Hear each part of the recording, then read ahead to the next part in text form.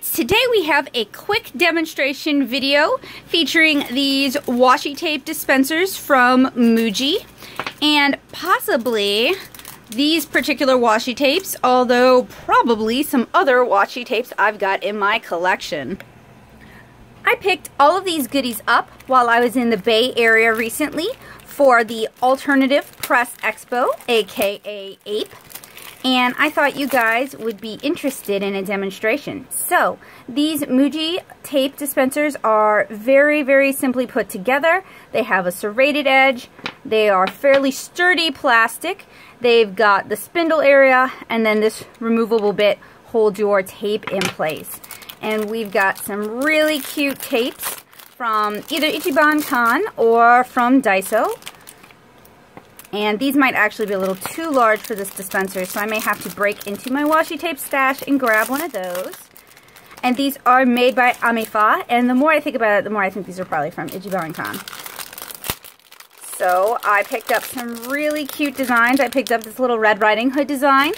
I picked up a Daruma animal design, and then I picked up a measuring tape design. I thought all of them would complement my work and 7-inch Kara quite nicely. So I'm going to grab a washi tape with a smaller middle section, of which I don't have too many at hand, but I do have these kimono tapes. I got these from Amazon. So we'll test with one of the Amifa masking tapes. Oh, okay. Got some fountain pen ink on me, always, huh? And then we'll test with one of these kimono tapes. Go ahead and unpack one of these on camera for you guys. Fairly simple to get going. Alright, so we remove the spindle. We load in our washi tape. This would also work for, say, paper tape. And it's got a fairly large spin radius. And ta-da! We've got a cute washi tape dispenser for, like, I think the, let's see, how much are these from Muji? It says it's 126 yen, or 126 yen. I think I probably paid like $2.50 for them instead,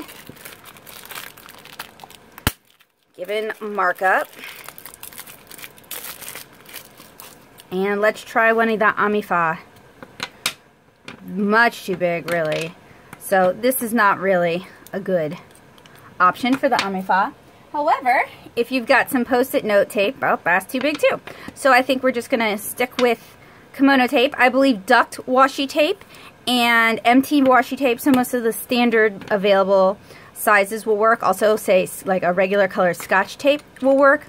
And it seems like, no, it doesn't actually matter whether or not it's closer to the spindle. They seem to run equally well. So, if you have a Muji in your area, and apparently it is a East Coast thing as well as a West Coast thing, just not a Nashville thing, and you've got an art supply or craft supply collection that needs to be tamed, and you've got a washi tape hoard, these cute Muji dispensers might be the thing just for you. And since I've got you guys, we're going to quickly take a look at these Amifa washi tapes that I picked up at Ichiban. Like I said, I've got cute little measuring tape pattern. Doesn't really seem to be actual centimeters. That would be pretty handy though, wouldn't it? It'd be a really nice little scale demonstrator. We've got the Daruma animals. And I adore cute washi tapes. I would love to do some Kara ones at some point, and I almost super splurged while at APE and bought some, but unfortunately for me, there was a voice of reason saying don't spend $10 on washi tape, no matter how cute, so I didn't. But these are not quite as cute necessarily as artist designed washi tapes. There's definitely an amount of cachet to having cute customized washi tapes, but they are super stinking cute. Takes a little while to get to the little red. And that's the last one.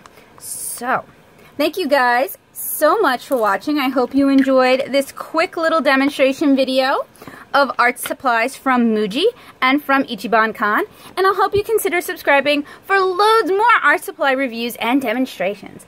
I'm Becca Hilburn. As always, it's a pleasure to see you guys. Bye!